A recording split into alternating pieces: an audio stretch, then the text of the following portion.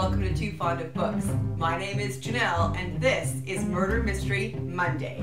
In this series, I recommend one backlist book from my own collection that I've really enjoyed and that I think that you might want to try yourself.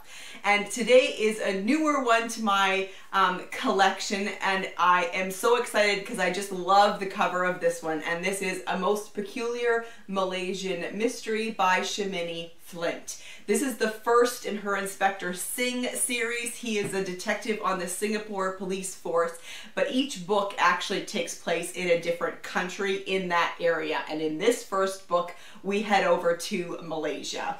And so I just love this series. They're really well written. Inspector Singh is just this fantastic character. I love him as a detective. This first book was published in 2009.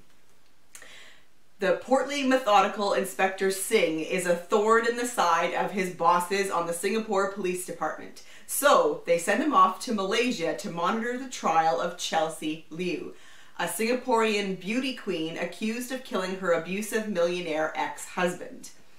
The plot, revolving around the difference between secular and Islamic custody law, is unexpectedly intricate and surprising, but the keenest pleasures of this book center on Inspector Singh and his attempts to see justice served while somehow maneuvering around his excessively zealous sergeant, keeping his white sneakers clean and scoring the occasional tasty snack.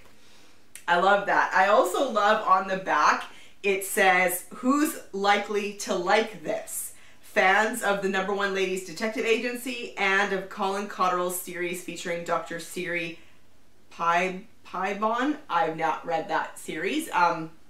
But yeah, I can see that as recommendations. This series is really great. And like I always do, I'm going to read to you from the beginning, Chapter 1. The accused, Chelsea Liu, was in court. She sat on a wooden bench in a wooden box, handcuffed to a policewoman. The prosecutor, a large, shiny Malay man, marking time until his own elevation to the bench, watched the court official read out the charge in a slow, ponderous voice. That you, Chelsea Liu, on or about the 18th day of July, committed murder by causing the death of Alan Lee. The judge said, "How does the accused plead? Guilty or not guilty?" The shriveled old man with large yellow herbivorous teeth and a thick head of implausibly black hair managed to inject a wealth of disbelief into the possibility of a not guilty plea.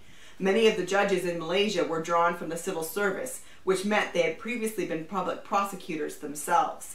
Their instincts were conservative, and their sympathies rarely with the accused in criminal trials. So for today's Murder Mystery Monday recommendation, I have A Most Peculiar Malaysian Mystery. Oh, sorry, A Most Peculiar Malaysian Murder by Shamini, Flint. Let me know in the comment section down below if you've heard of this series, if you've read any Shamini Flint. I know she actually also writes quite a lot of children's books. I haven't read any of them. Or if this sounds interesting to you. Also, do you enjoy reading books that are set in countries other than your own? That's the one thing that I really love about this series as a whole. And I will see you for another video soon. Bye.